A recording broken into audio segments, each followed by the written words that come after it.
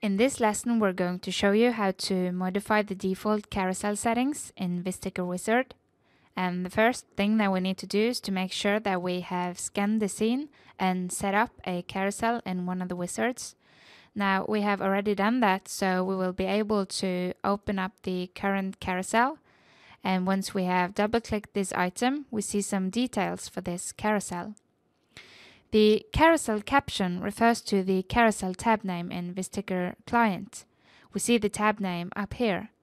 And for each available carousel, one tab will be placed along the main menu.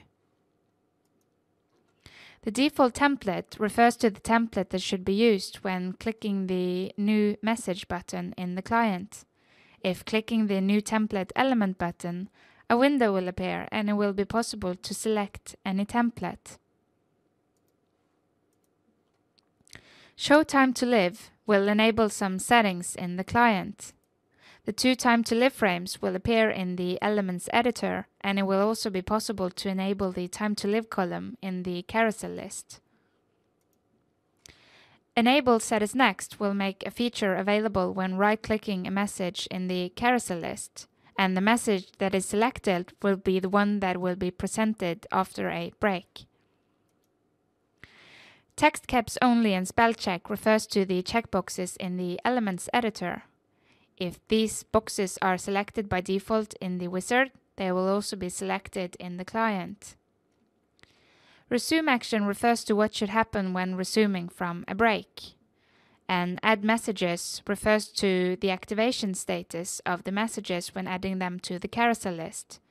If selecting User Controlled, a panel will appear. And it will be possible, if you have more than one output channel, to set the activation status for each of the output channels. Add new messages to pool or carousel refers to where messages should be placed once they are created. Pool will place the messages here, and carousel will place the messages here. Button groups available in Carousel refers to the buttons that are available here. All button groups are presented in the main panel, including the buttons in the Carousel specific panel. It's possible to limit the access to the carousel, and here we have created one group and we have called it Internal. And in order to access this group from Vizrt client, we need to add some properties here in the target text field.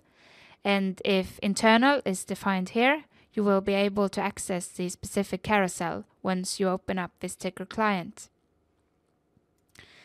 This list shows all the available output channels, and the ones that are selected here will be available for this carousel. The selected output channels will be reflected in the columns here.